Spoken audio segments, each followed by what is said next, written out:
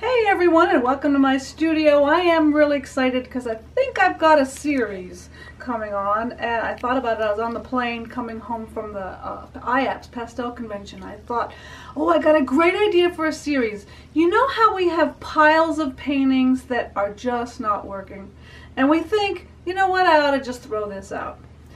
But then again, it's a good piece of paper, so you don't want to throw it out, and you don't want to waste paper, so maybe you can fix it. So I thought, how about a new series, Fix It or Trash It? So I'm going to take a painting and I'm going to decide, am I going to fix it or am I going to just throw it away? And of course I'm going to try to fix it, but I want to invite you along so that you can watch and see how I can resurrect or salvage a painting that's gone bad. So let's take a look at the first contender for Fix It or Trash It. My first inclination was trash it. I worked this painting to death. I can't tell you how many layers I added, and I kept adding things, and it just wasn't working. The composition isn't working. I couldn't get the feeling of light in the forest that I was after. So I didn't throw it out because it's nice sanded mounted paper, and you know, it cost a few dollars. I don't want to throw it out. So I set it aside. And I thought, you know what, let's not throw it out, but let's try to fix it. So I'm going to show you a really fun technique to help salvage a painting that has gone bad. And you know, sometimes it's not what we add to a painting to make it better, but it's what we take away. So I'm going to take away some pastel right now. I'm going to use an old, really crummy brush, and I'm going to scrub away as much pastel as I can. Now, if you have a lot of thick pastel, I would recommend that you do this step outside. And at least you do it upright so that the pastel dust will just fall down. And I have a piece of foam core, coated foam core, to collect the dust. I call this the gutter, and I always use a gutter. So I'm just going to scrub away a lot of this old pastel. I'm trying to remove the thicker layers so that I have more tooth to work with. And you're never going to get it clean. You could wash it under a sink or a hose. I've done that and had success. But I want to show you something different today. Oh, it's going away. So I think I've scrubbed out enough. Guys, it's looking better already. It really is. Alright, but I'm going to have some fun with this painting, and I want to add a little texture. So what I'm going to do is take some clear gesso. This is Liquitex clear gesso. Now you don't want to use color gesso, you don't want to use white gesso, you want to use the clear gesso because it has a little bit of grittiness to it. I'm going to pour some into my jar. You can tell where I collect my ice cream fanatic, so I like to use ice cream containers. That's a good excuse for getting the ice cream because I need the containers. Now it looks white, but it will dry clear. I'm using a cheap brush from the hardware store, and I'm going to go ahead and I'm going to just paint it on in very random brush strokes because I want to create some texture. So you could do it nice and smooth like this. You can actually make it look like canvas weave, but I want that rough texture. Now what's happening is I am liquefying the pastel that is remaining on the board. So it's basically turning that pastel, that pigment, into liquid paint, and it will dry clear so you will actually see this color. So basically all I'm doing with the clear gesso is I'm creating a toned surface. I'm eliminating the clutter of the previous painting. And by using these random freestyle brush strokes, I am getting a really nice textured surface to respond to. I'm going to go ahead and just finish this up. And of course we're going to have to wait for it to dry in order to do the next part of the painting. Now while it is drying, just about finished here, while it is drying, what I normally do when I'm doing these Fix It or Trash It paintings is I'll go through my reference photos. I have over 50,000 reference photos. So this is one from my trip to Ireland and trip to Iceland. So I went through And I happen to find one, I'm going to stick it up here, that I think is going to work for this nice kind of gray, middle gray with some dark areas. I think it'll work really well. I might have to flip this whole board over, but this is a nice meadow. This is Ireland, and you can see the green, and you can see the sea in the distance. I think it's going to work out really, really lovely for this new, improved surface. So we'll let this dry, and I'll be right back. Alright, I am back. I would say it probably took a little over an hour to dry, but look at what we have. We have this really wonderful, rich, dark, kind of mysterious underpainting to respond to, and it has a little texture because of the clear gesso. So depending on how thick you put the clear gesso will determine how long it takes to dry. But this took about an hour. Now I went ahead and I selected a photo over here from my stash that I thought would fit what's happening here. So I think I've got this nice dark shape of a bush right here. I've got some darks down here underneath and a little bit of sea, and I think it's going to work. So I went ahead and I drew in the big shapes first. And the whole way that I like to work is work from big simple shapes down to small tiny details. So we start, I like to keep it as big and simple for as long as I possibly can. And I need my towel to keep my pastels clean, which I forgot to grab, thank you. So, first things first, with pastel we start from dark to light, so I'm going to block in all of the dark shapes. And when I squint at my photo, I see that the dark shape, one of the dark shapes, happens to be the bush and a little bit on the ground. So I'm going to use a dark purple and block in that nice big dark bush. And I'm going to block in a sort of dark pathway leading to the bush. I'm going to use a dark purple all the way to the bottom of the painting. And you can start to see how the texture is allowing the pastel to skip and go over the grooves and make interesting texture. And I've got a lot of grasses and interesting things happening, so I think it's going to lend itself. The texture is going to work for me. I'm adding another layer of dark. This is a dark burgundy. The reason why I'm doing this is because, yes, it's green and brown, but I want it to be more interesting than just green and brown. So I'm layering several dark colors before I get to the green and brown. How about one more color? How about a dark rusty color? That always works well when you have a lot of green and golden grasses. Look at how the texture, you see how the pastel is skipping over this area and creating, it looks like a fence. That is part of the underpainting, the way the paper dried.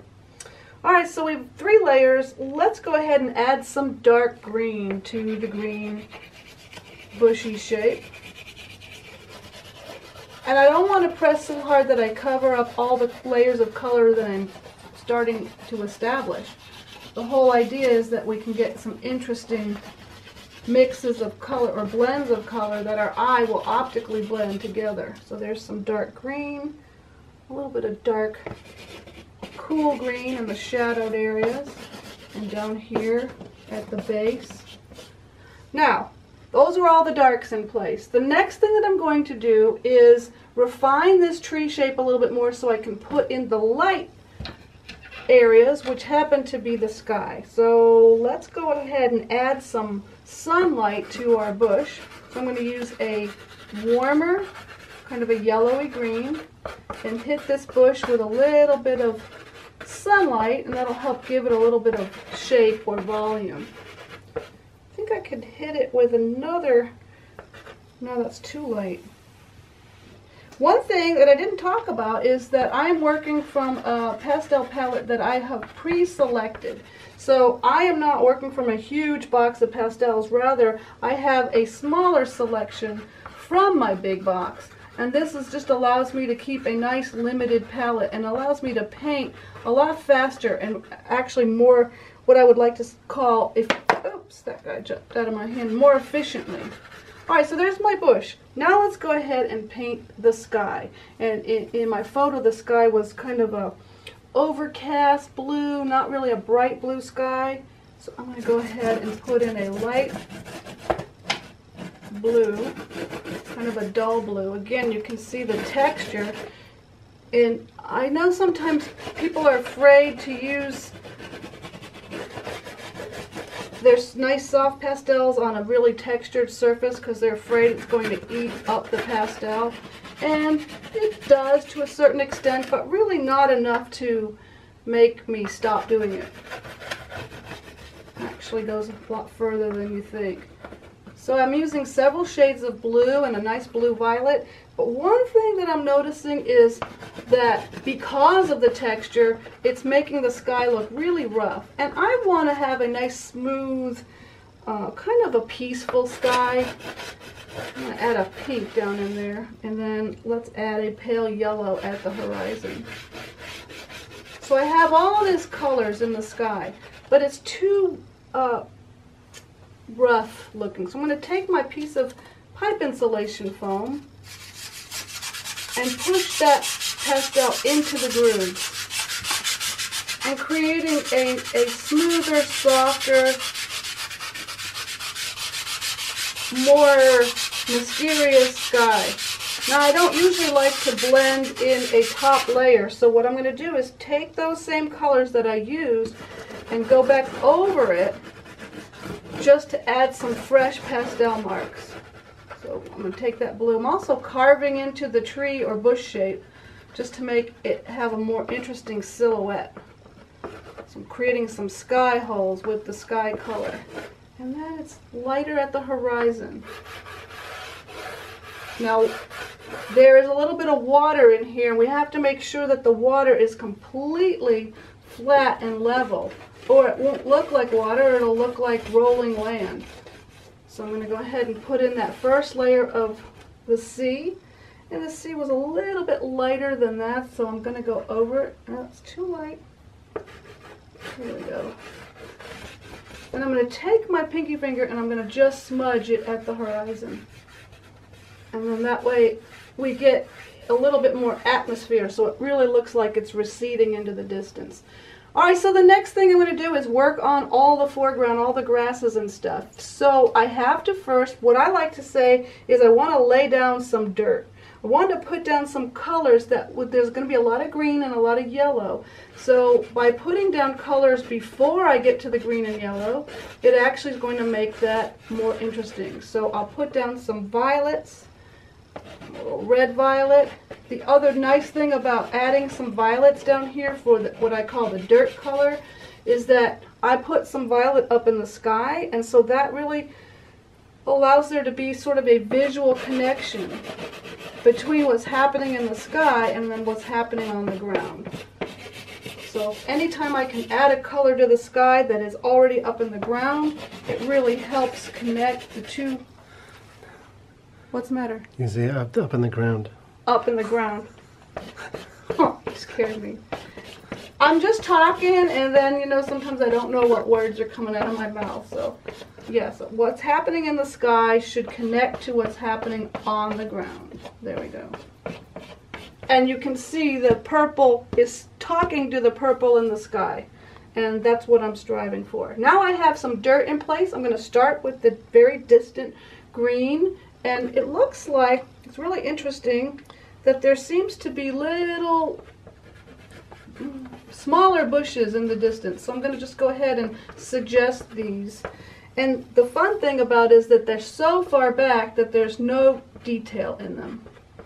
And I'm going to lay in some of the grass, and the grass in the distance is going to be put in with horizontal flat marks, because I want it to lay flat, and we wouldn't see the detail way in the distance. There's one thing that I really love about this photo, because this happens to be Ireland, and there's this really bright green area of grass back there. So I'm going to go ahead and sneak that in around those bushes. Now, I don't want a lot of detail here because remember, it's in the distance, but some of that bright green does make its way down here into the foreground, and I'm just going to put little hints of it. Alright, so now we're working our way down. We have some of these darker green bushy things, all kinds of scrub. I love doing this part, this foreground part, because the challenge is to make it interesting without putting in a lot of detail. Like, I don't want to have to paint every blade of grass and every bush and every flower. I want to just merely suggest it. And so that is the challenging part. Let's see. Let's start with some of the bushes kind of coming up in this middle distance. And we have some kind of golden grasses. Okay. Sticking up. And notice what I've been doing so far is I have just been blocking in those big simple shapes, right? Now I'm refining those shapes by adding more detail and adding more finishing touches, keeping things big and simple for as long as I can, but now comes the moment of truth where I have to actually start refining my shapes.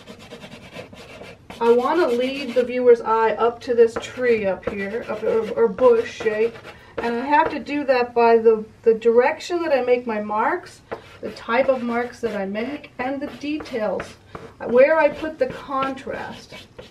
So I'm going to do one quick thing so that I can get more texture in the grass. I'll show you just a second. I'm spraying this foreground area and the tree, or bush, with some Workable Fixative. And I'll show you what it is in just a second. I'm also making it spray in a bad way. Like, I'm making little, like, this would be terrible if you sprayed your painting with this.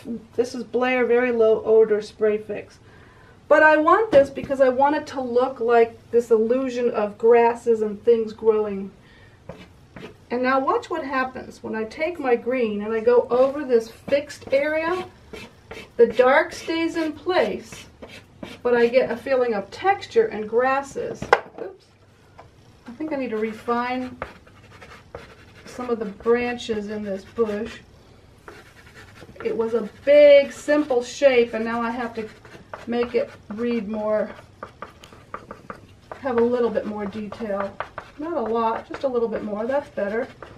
And then what I really loved about this photo was the yellow flowers. So I want to come in and put in some of those yellow weedy flowers. I'm going to start with a pale warm yellow. Still big simple shapes, and I liked how they were just growing along the edge of this little hillside. There was a few of them over here. And now I'm going to take a brighter yellow. This is a much softer pastel, and I'm going to push it in pretty hard because this is where I really want you to see the bright colors of these yellow flowers. This is a cooler yellow, but I like to mix in with a warm yellow. So when I paint yellow flowers, mixing the warm and the cool sometimes makes them come alive. And I think that we need to have just a few of them right under here and maybe a little bit over here, just so that we kind of pull your eye over to this tree shape. And I can really press hard with this is a very soft pastel, just so that I can get a lot more texture. The final thing that I do to this painting is paint some individual blades of grass. So I take some hard pastels, and these happen to be Nupastels, and I'm simply going to scribble until I get some broken lines to indicate some of those grasses. The grasses are blowing in the wind, so I'm just kind of, this is a lot of fun really, to just come in there and create some broken lines and some linear marks to suggest the grasses in this very, very busy grassy area. Pull some over coming from the right, pull the eye into the painting by the way I make my marks. Now what I'm going to do right now is I'm going to stop. I always stop before I think I'm completely done so I can evaluate where I'm at, and then I'll come back and add some finishing touches, and then I'll be finished with it. Alright, so I have added a lot more detail, and I'm about to put the finishing mark with this really bright electric green, and I'm going to just pull your eye up into this area by using a few little marks of this really bright green.